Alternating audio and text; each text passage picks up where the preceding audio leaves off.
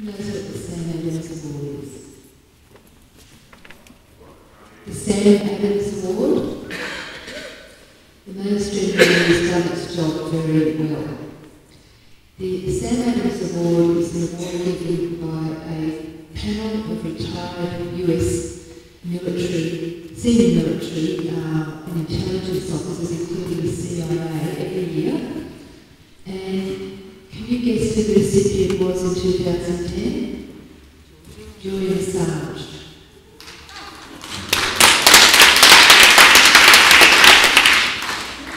They don't want you to know that.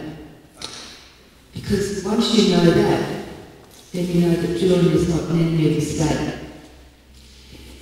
Senior military and intelligence officers know what goes on in war better than anybody else. When they retire, they can talk about it.